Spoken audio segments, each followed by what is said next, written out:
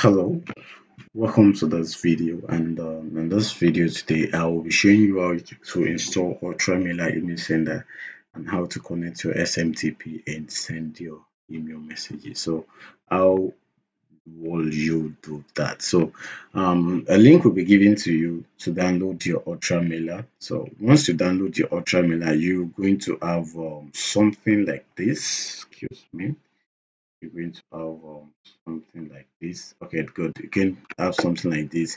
Your own might be showing a logo of WinRAR. So the first thing you need to do is to extract the folder. To do that, you right click on your mouse and you will see extract all. Or if you are using WinRAR, you see something like extract files. You extract and you click on OK. Once you've done that, you're going to have access to the main folder. You can see this is just the folder. So you open it from the folder here and you have this three things. So the first thing to do here is to open this and you install this. So once this installation is done, it's very simple and quick.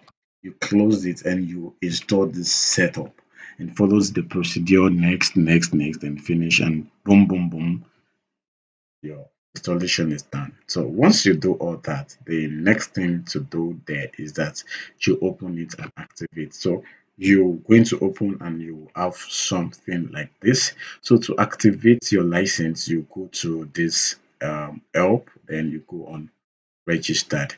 You can see I've already registered mine. So in your case, it's going to be asking you for the emails and the license key. So just put in the emails and the license key, which will be given to you, and click on OK. Then you restart this software. To restart when you are closing, for example, if I close this like this, it won't close directly. So you go on this side, um, the button line below, into okay, you go on this sign, and from here you see the logo Ultramailer. You right click and you click on exit, and boom, it's going to exit out. All right, so that's by the way. So you can now reopen your software and you can start using now. So let me open this again.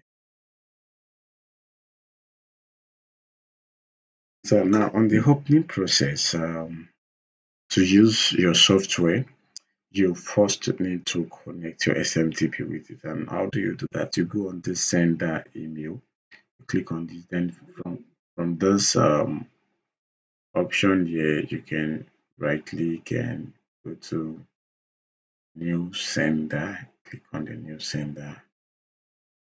So from the new sender, it's going to take you to Instaface to add your new SMTP. You can see this SMTP server, which is of SMTP host, other information. So it will be providing you with everything you will be needing here. So for example, you're going to get the SMTP host, which is the server you're going to put your, for example, let's just say node dot online to helper.us.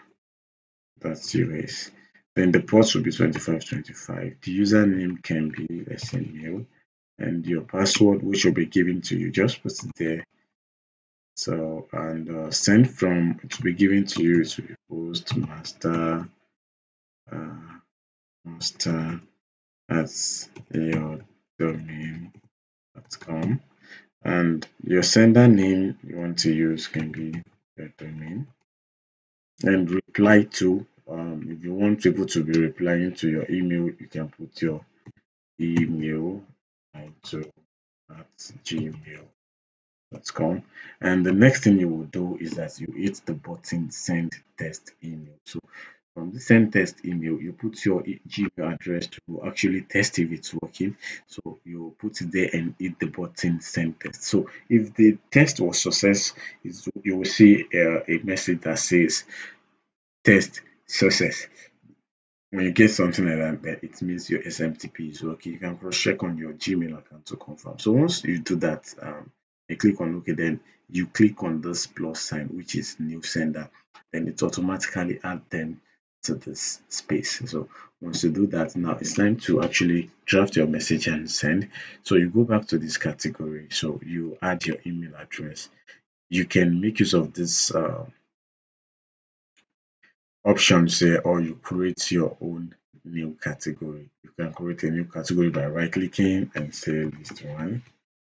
And okay, so from this you can open then to add your own list for sending mails. You can see we have this new contact. So we are not going to new contact now. We'll be going to import data.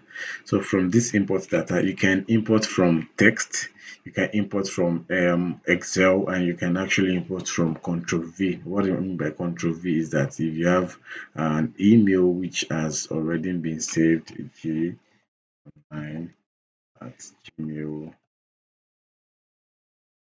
if you have them blah blah blah there, you can Control C from here, everything, then come to this place and click on import from clipboard, and next then you see your email. You can see these are the things I just copied now. So then to draft your message, so you go to compose new excuse me, then you're going to put your subject inside this place, then you can type in your message here and you click on add to pending list. If you want to make use of HTML code, you can use this. So if you're not making use of it, just type and click on add to pending list. Once you do that, then you can click on start sending and your message will start sending. So I think if you are not getting this, just go again over the video and watch, then you follow. It's very simple. Once you master this once, you will keep on using it forever. You can actually collect email it from this also. So thanks for watching this video again, and see you next time.